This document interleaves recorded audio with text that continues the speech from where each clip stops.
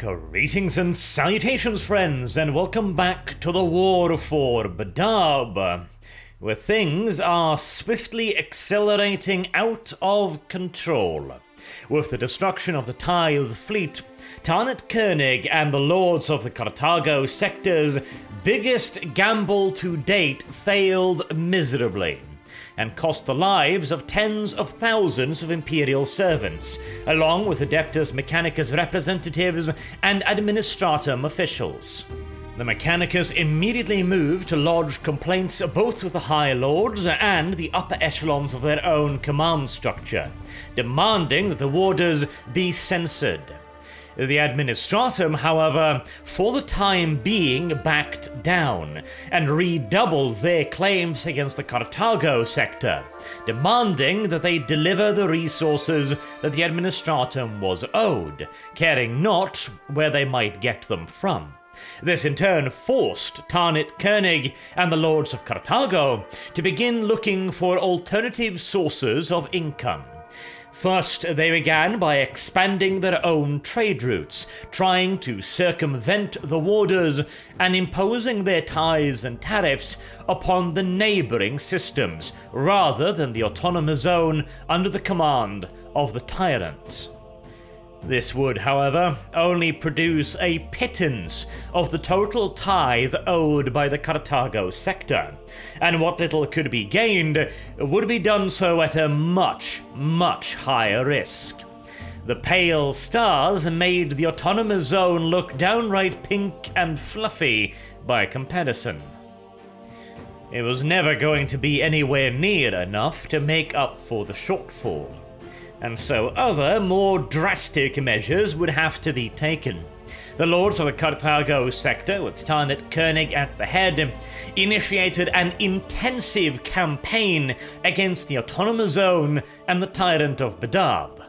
They claimed moral corruption, treachery, and vainglorious pride on behalf of Lufthuron, and lobbied ever more zealously for official action to be taken against the warders.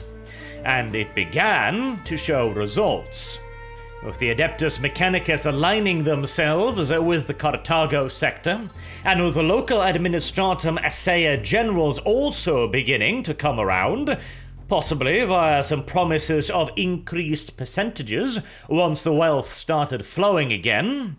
The impetus upon the High Lords to finally act was growing day by day, but Huron was not going to wait for his quote-unquote day in court before taking action. In 903, a mere 2 years after the destruction of the Tithe fleet, he signed the Articles of Just Secession, taking the Maelstrom-adjacent autonomous zone officially and completely out of the Imperium. This was the single most drastic course of action the tyrant could have ever chosen to pursue, and he did it because of the, quote, many and grievous insults, presumptions, and denials of the Emperor-given rights and titles of the Adeptus Astartes by the false and wayward servants of the Administratum, the Carthan Lords, and their allies, end quote. With this declaration, Lufthuron had unilaterally rejected and denied all tithe requests, all obligations, all duties, and all fealty to any and all Imperial authority. But he also reaffirmed that the Maelstrom Warders would continue to act as a shield for the Imperium. This was not a renunciation of the God Emperor or the authority inherent in Terra and the Golden Throne. It was, however, a renunciation of all Administratum authority. The warders would continue to protect the autonomous zone to the best of their possibility, and by so doing would in turn protect the Imperium, but they would not give up any further resources, since now the defense of the autonomous zone was their one singular purpose, and no other debt to the Imperium was recognized to exist. And as a final thorn, the document also demanded a full-scale investigation into the Khartago sector and its ruling class to determine to what degree and extent they were culpable for this secession of sorts, and whether or not the Lords of Khartago even actually did have a claim to the Khartago sector at all. This was by many viewed as a sort of threatening olive branch, the tyrant of BADAB saying, "We will leave the Imperium, but if someone somewhere finds the Lords of Khartago to be at fault for all of this, and maybe offered up some segments of space which they certainly did not have a historical claim to, then maybe we have all been a little bit rash in our decisions." And on the off chance that an amicable accord could not be reached, there was also a none too subtle dagger hidden beneath the olive branch, as almost simultaneously with the signing of the decree, Imperial shipping lanes passing near the autonomous zone began reporting increased activity by, quote, unknown and unidentified raiders.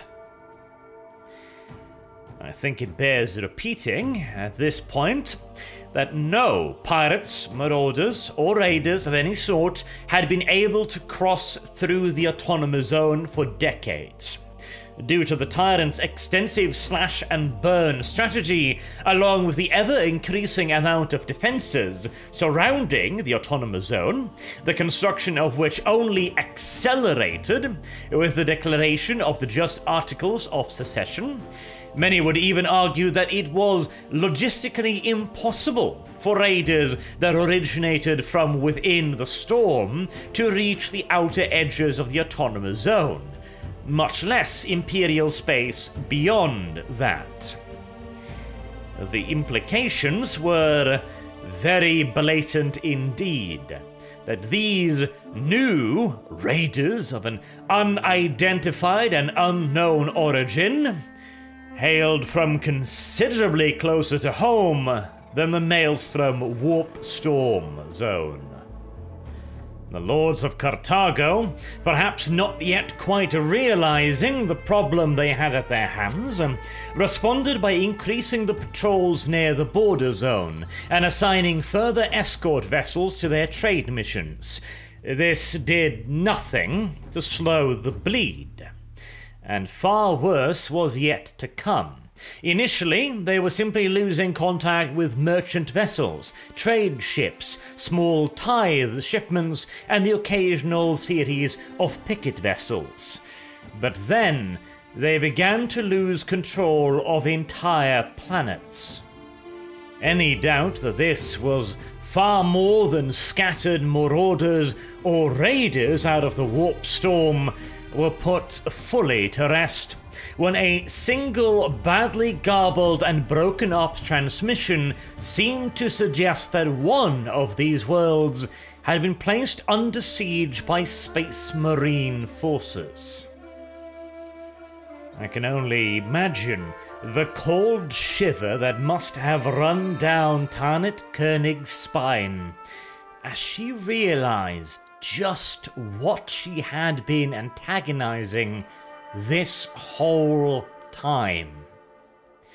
In a mere matter of months, the Khartago sector, which had remained essentially inviolate for millennia, was turned on its head. It began losing ships at a horrifying rate, and entire planets would simply just seize communications.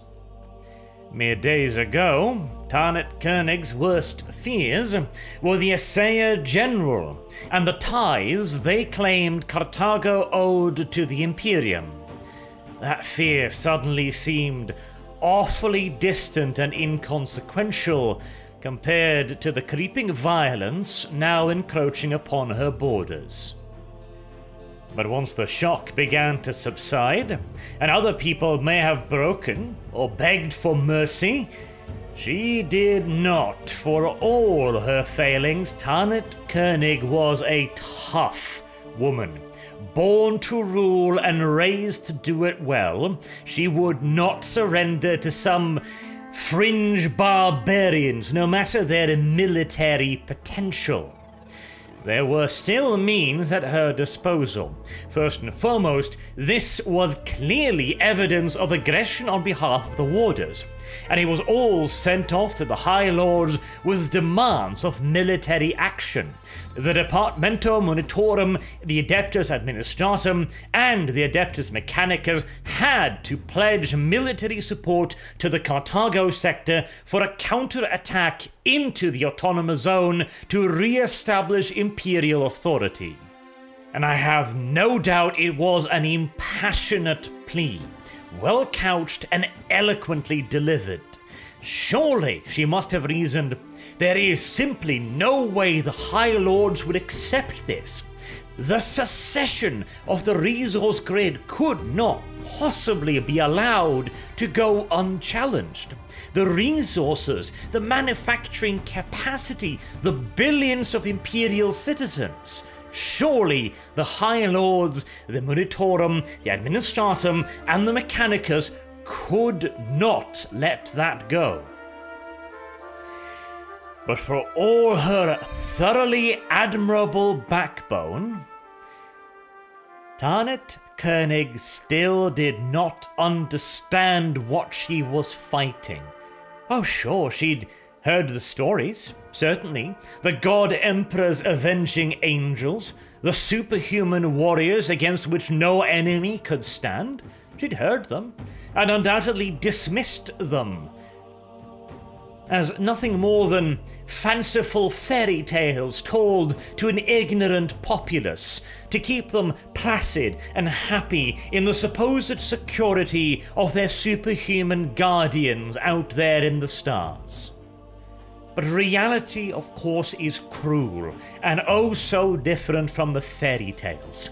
Had these supposedly undefeatable warriors managed to keep the Autonomous Zone safe? No, they were even now stealing her wealth to build their own defenses.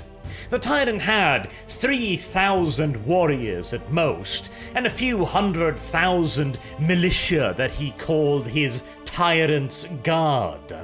Khartago was an imperial sector, with imperial guard regiments, a battle fleet, and the capacity to raise millions of men.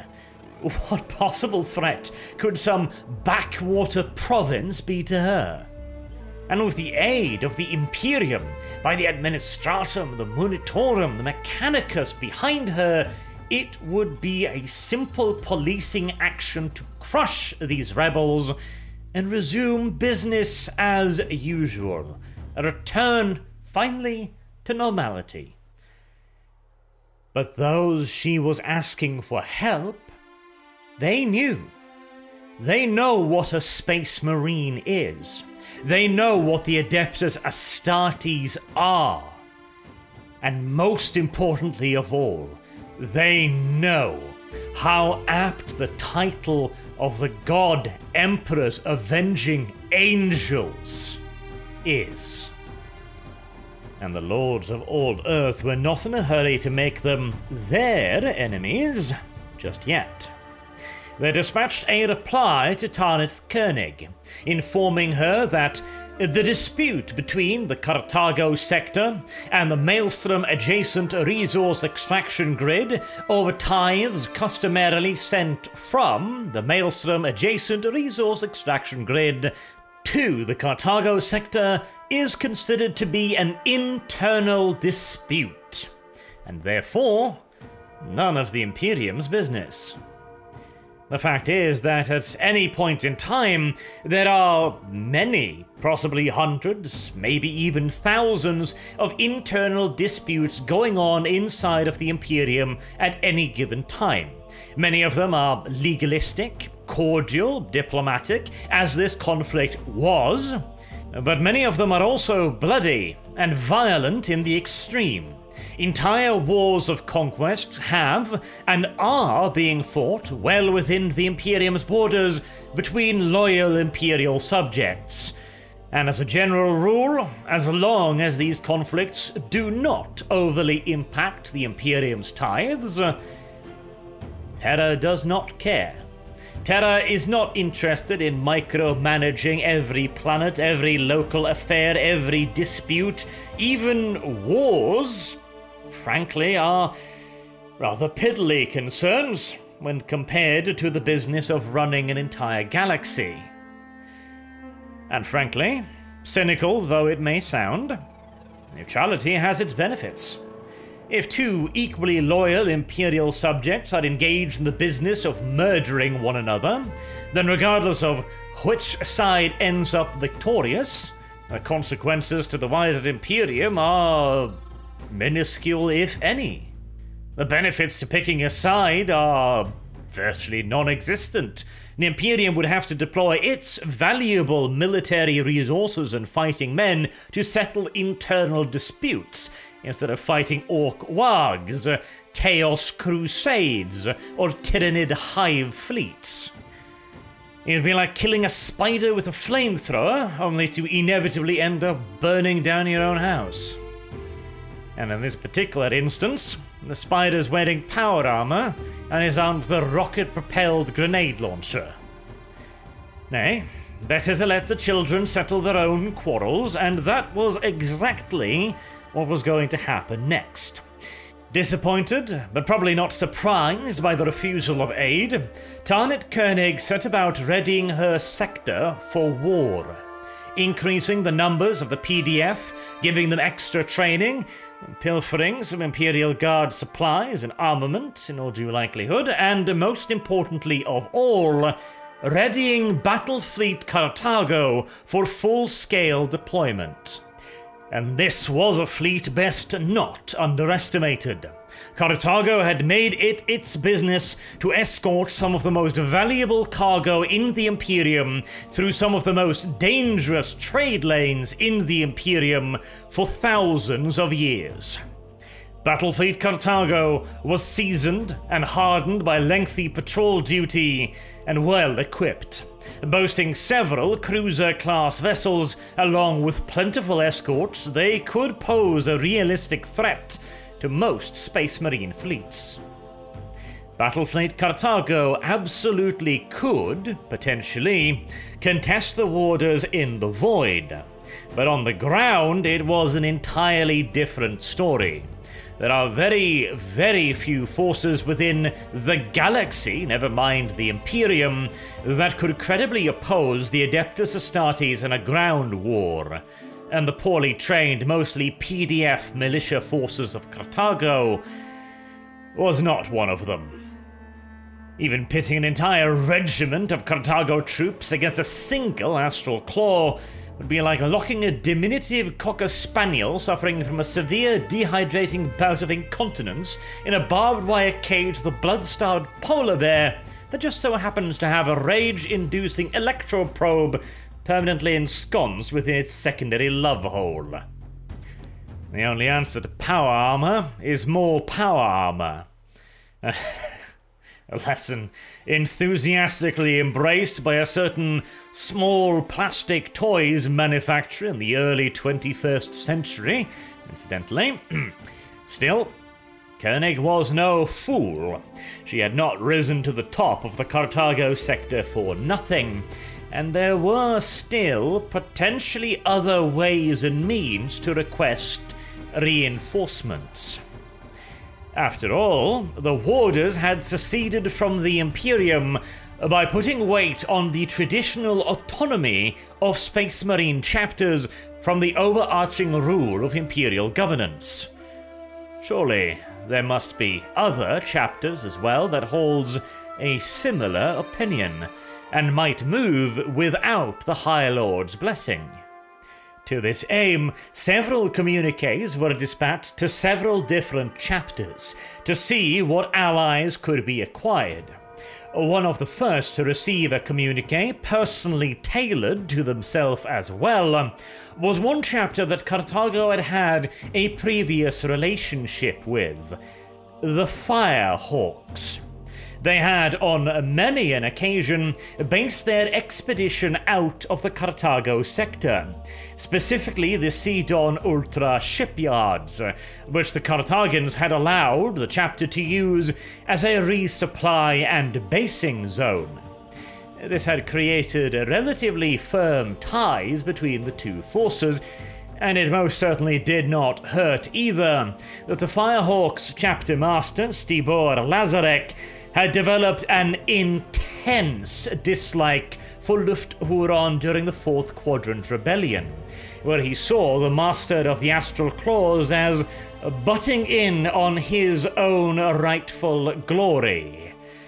The Firehawks were a rather bellicose chapter at the best of times, and being offered an opportunity to settle a score, and with promises of further hospitality and concessions on behalf of Khartago, they were all too happy to begin a quote-unquote investigation of lost Khartago shipping near the edges of the autonomous zone. In all due reality, this was little more than legalistic ass-covering excuses rather than any truly honest rationale. But Tanit Koenig were keeping her options open in case any external third-party Imperial agencies decided to have a look-in on what was probably going to be a war zone awfully soon. And you would be amazed at the kind of lies one can get away with if one merely repeats them often and loudly enough. Currently patrolling in the Golgothan wastes, the Firehawks began moving towards the northern borders of the autonomous zone. With their ships still scattered, they intended to gather somewhere within their area of operations, underestimating, fatally so, just how organized the warders were. One of the Firehawks' vessels, a strike cruiser by the name of the Red Harbinger, attempted a bit of a shortcut by cutting through the Endymion cluster, the traditional stronghold and ancestral homeland of the Mantis warriors, who were not about to let a strange and unknown strike cruiser pass through their domain unchallenged. What followed was an intense battle of wits and maneuvers, as the Red Harbinger attempted to avoid the Mantis warriors, who in turn attempted to close in on the Firehawk's vessel and cut off its escape routes. It is certainly not easy to corner an Astartes strike cruiser, but the Mantis warriors knew the area of space far better than the Firehawks, who were new arrivals, and slowly but surely the net began to close, until, near the Galen system, the Red Harbinger had been surrounded by Mantis warriors' vessels, all with weapons fully powered and locked on to the Firehawks chapter's strike cruiser's engine block, ready and more than able to cut short any further attempts at flight. The Mantis warriors further demanded that the Red Harbinger cut all its engines, power down its weapons, and also prepare to receive a boarding force of Mantis warriors. The Firehawks responded that whilst the Mantis warriors may very well be free to board one another's backside however much they please, no dirty secessionist dog would step a single foot on a Firehawk strike cruiser. It turns out that by some cosmic twist of fate, two of the most stubborn chapters in the entire Imperium were now staring each other down in a naval action. The Mantis warriors had literally gone to the Endymion cluster, one of the furthest reaches of Imperial space imaginable, precisely because they didn't play very well with others.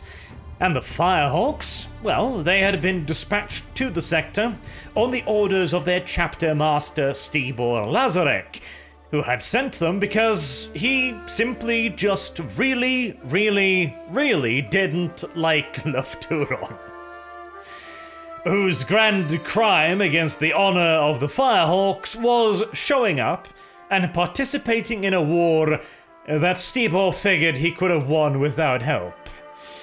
This was not going to end well. After a short and increasingly ever more heated and hostile discussion, with both sides trading threats and insults, the Mantis warriors finally ordered the Firehawks to halt immediately or be fired upon. To which I can only imagine the Firehawks responded, "Try me, pleasure girl." Instantly thereafter, their engines exploded. Having graduated from harsh words to yet harsher deeds, the Mantis warriors then sent out strike crafts to begin boring through the hull of the Firehawk's vessel and initiate a boarding action. Once inside, they found the Firehawks still very much so uncooperative. It is unclear who fired the first lethal shots inside the hull of the Red Harbinger, and frankly, it did not matter much. A brutal, murderous battle erupted between the boarding Mantis warriors and the defending Firehawks. Heavily outnumbered, the Firehawks nevertheless had the advantage of pre-prepared positions, turning every single corridor into a kill zone, hosing them down with bolter fire and deploying ready-made defenses, heavy bolter servitors and las cannons to hold off the encroaching Mantis warriors, who in turn used their preferred style of rapid maneuvers, hit-and-run attacks by cutting through bulkheads and blasting past barricades with lightning assaults.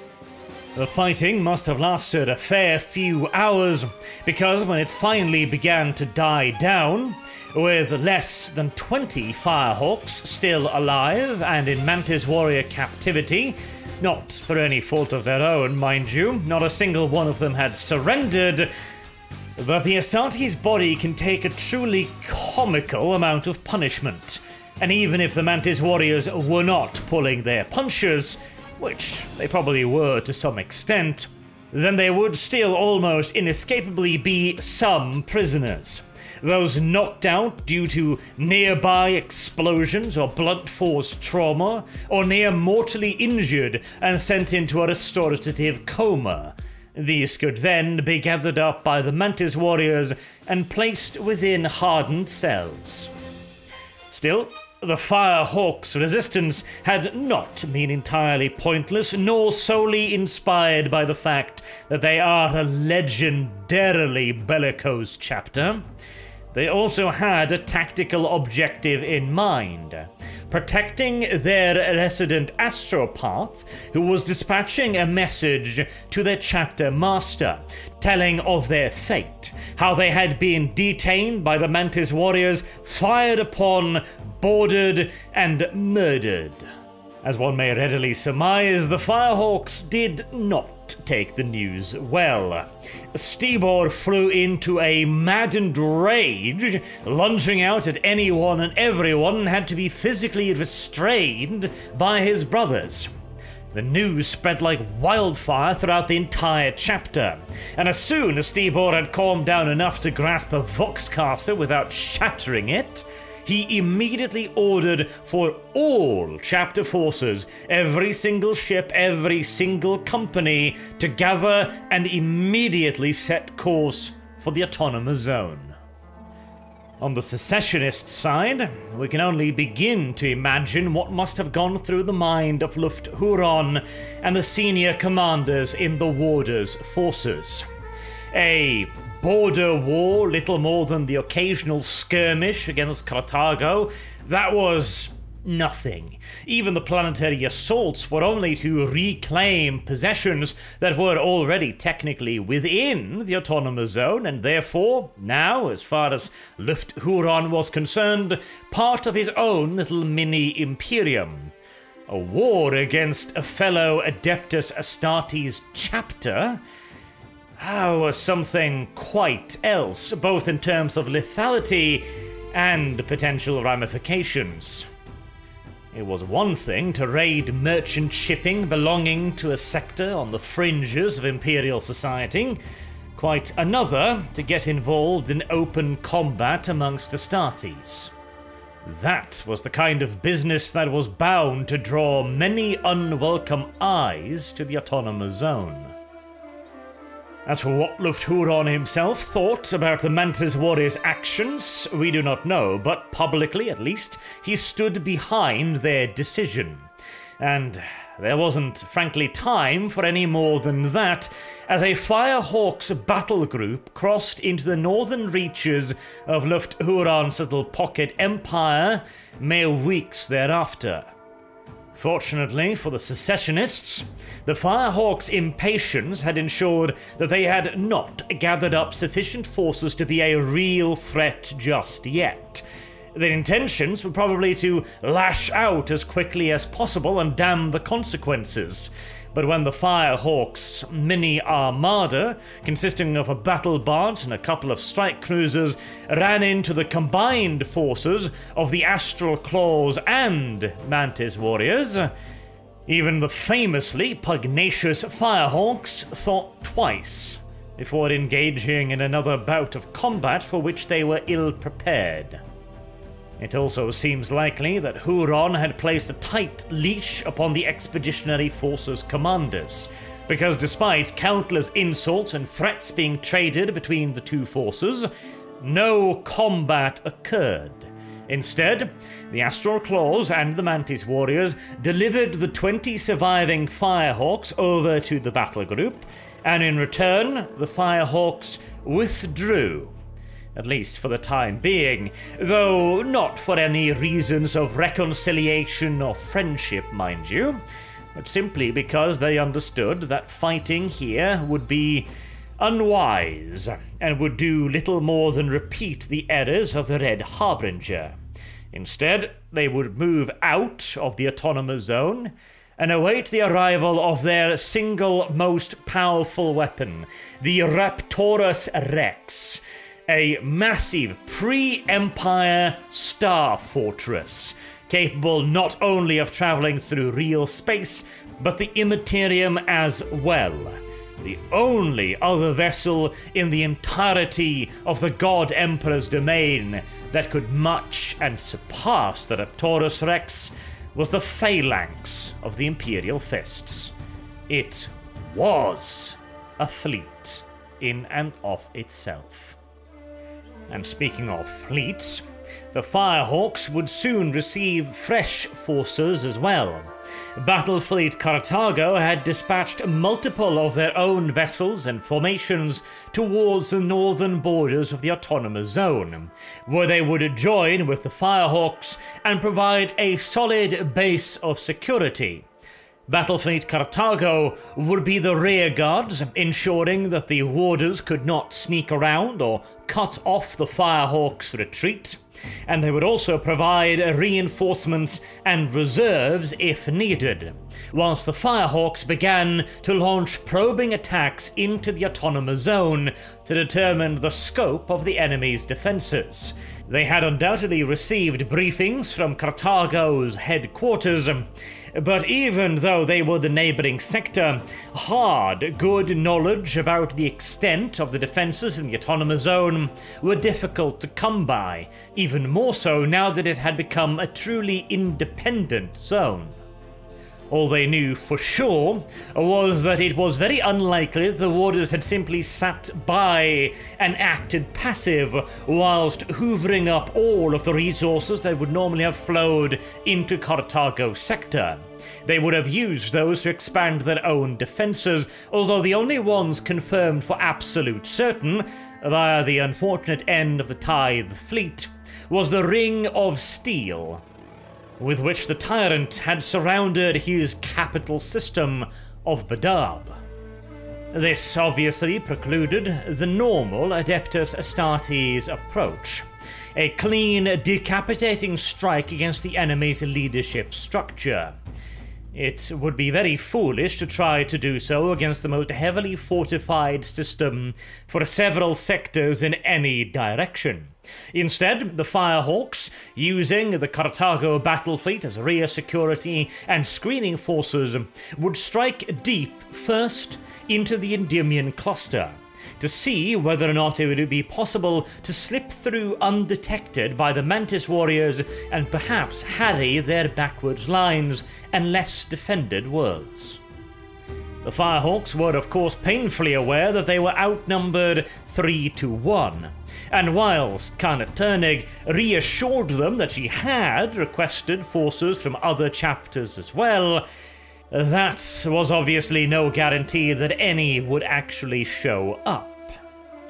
So the Firehawks intended to begin with dismantling the Mantis warriors, beginning to strike at their vulnerable rearward areas, picking away worlds they held dear, or ambushing merchant shipping in the area, drawing the Mantis warriors into small individual engagements where the Firehawks could fall upon them, outnumber them in a local area, and crush them. This, however, proved to be far easier said than done. The Mantis warriors had been operating in the Endymion cluster for centuries upon centuries upon centuries. They knew its every nook and cranny. They knew the precise location of every asteroid field that rendered sensorium equipment near worthless. They knew which areas were open and easily monitored. They knew the paths that might be chosen by an invader simply because they were the easiest. And they themselves also knew how to intercept those paths through strange and winding approaches that must have seemed impossible to anyone who did not have extensive and accurate charts of the areas. The Firehawks quickly found their advances checked again and again and again.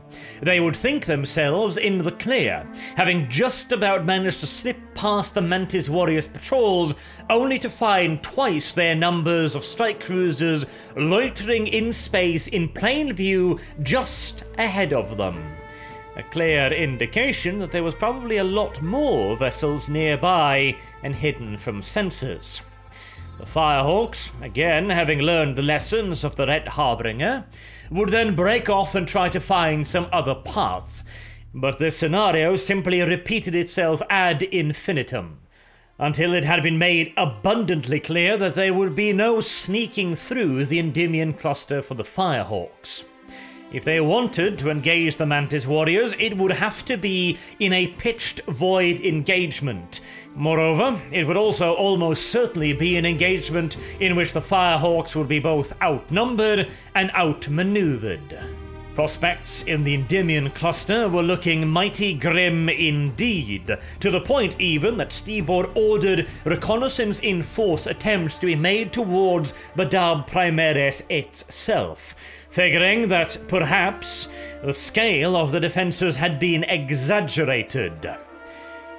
This cheerful interpretation of reality would not stand up long to scrutiny, however, as the Firehawks' reconnaissance parties could report that, if anything, the defenses were even grander than initially reported. It would seem that the warders had spent the last few months after the Red Harbinger in fevered activity, prepared for what was about to come.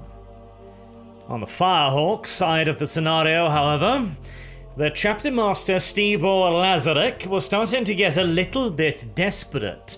The need to avenge the Red Harbinger was still foremost in his mind, and yet no matter where he turned, he didn't find any soft underbelly to strike at. Rather, he was faced at every turn with a parade of barbed wire hedgehogs, marching in perfect unison and wielding las cannons. The simple fact of the matter was that, whilst there was no shortage of potential targets, every single one of them with any real value was too heavily defended to risk it. Even if the Firehawks were able to come out on top in a local engagement, they would probably be so bruised and battered as to be unable to continue the campaign any further, which of course in turn meant that the secessionists would be the de facto victors. Even if the Firehawks managed to completely destroy one of the Warders' chapters in return for their own near annihilation, it was a 3 versus 1 fight, Trading 1 for 1 wasn't going to cut it. And yet, something was going to have to be done, and soon. Frustration and anger was coming to a boiling point within the Firehawks chapter, and with Tarnit Koenig and her High Lords breathing down Stibor Lazarik's neck, he was becoming ever more irritable and exasperated, until finally the reports came back with one potential suggested target. It wasn't valuable, it wasn't strategic, but it was relatively undefended, and it offered, at the very least, an opportunity for the Firehawks to vent their anger at their opponents.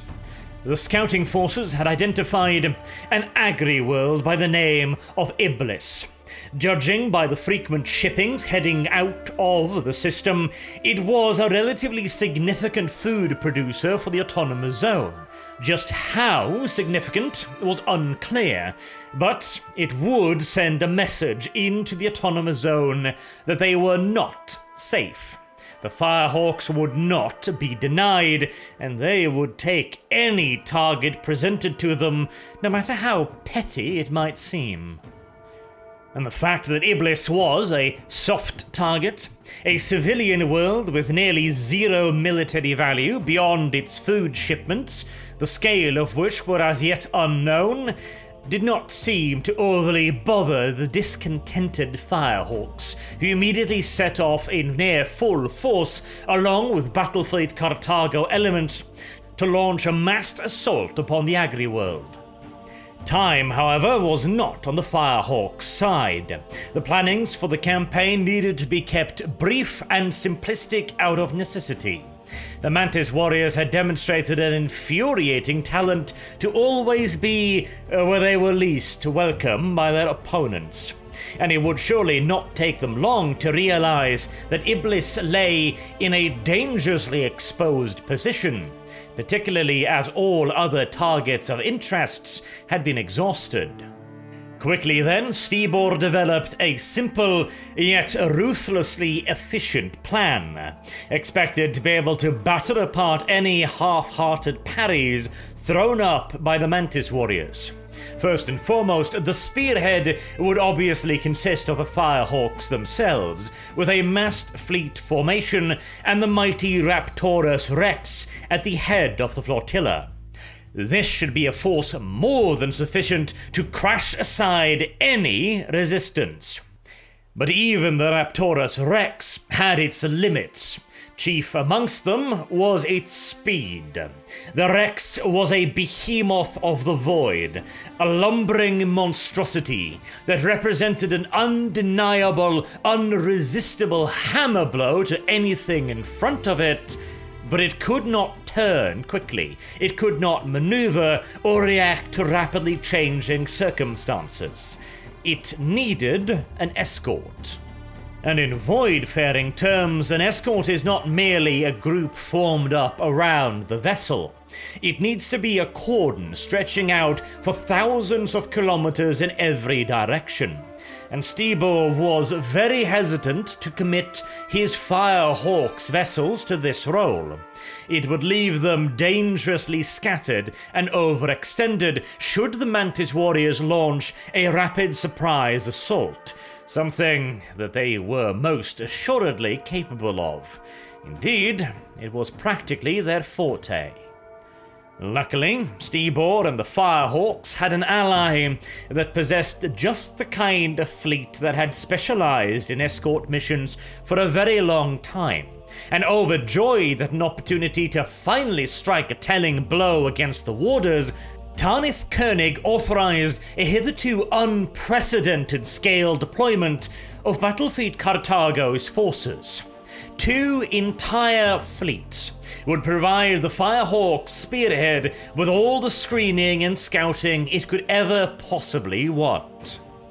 Such a large-scale deployment would push the capabilities of the Sagar naval yards to their absolute limits, and would leave them virtually completely bereft of ships. But as long as this could lead to a satisfyingly powerful blow being landed against the secessionists, it would all be worth it. It was vital for Carthaginian morale that successful offensive action finally be taken, and there were other compelling reasons as well. The lords of Karthago speculated that one of the premier reasons why the Imperium chose to not take an active hand in the conflict was that it figured the forces were evenly matched, and it would not risk the ire of neither the warders nor Karthago when no clear winner was visible. But if Karthago could demonstrate sufficiently that they had a path to winning this conflict, then maybe ancient terror would intervene and end it prematurely, ensuring a favourable settlement for Karthago.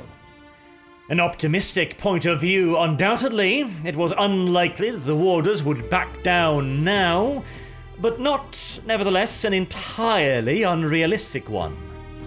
And Koenig had most thoroughly demonstrated that she was willing to place high stakes on slim chances. And even if the High Lords remained intransigent, the attack itself was still clearly worthwhile.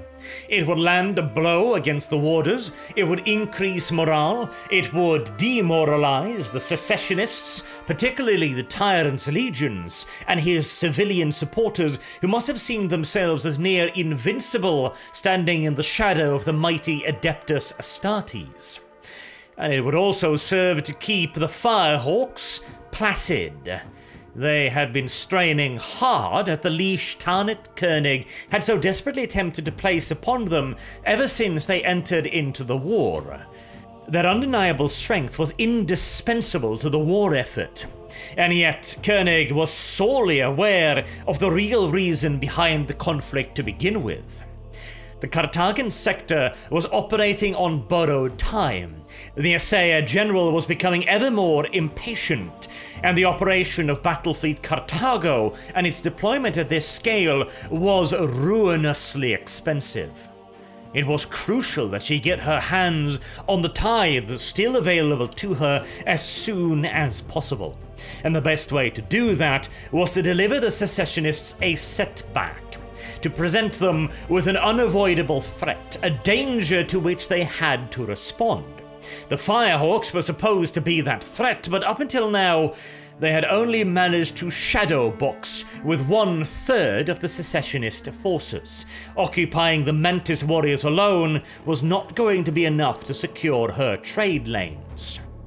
But the calamitous burning of an entire secessionist world might just do it. That may just be enough to encourage the warders to fall back upon their own borders, at least temporarily.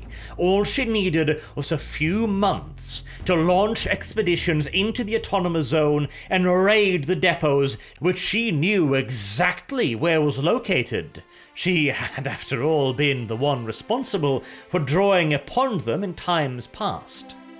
Even a single one of these tithe storage areas would have as much of an abundance flowing within it as the entirety of the Sagar naval yards.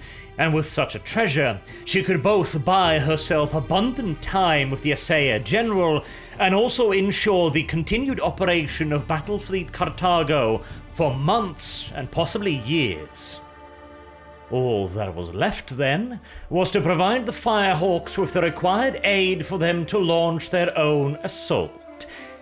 Koenig would not be so rude as to refer to it as a diversion, at the very least not within the earshot of any Firehawks, but if it coincidentally drew the secessionists away from the depots, well, that would be nothing more than a fortunate side effect. And surely the unfortunate circumstances that saw her last gambit go so horribly wrong could not reoccur again, now could they? For the answer to that question, you are going to have to wait until next week. Until then, I have been Arch. Thank you all very much for watching, and I hope to see you all again soon. Have a good day.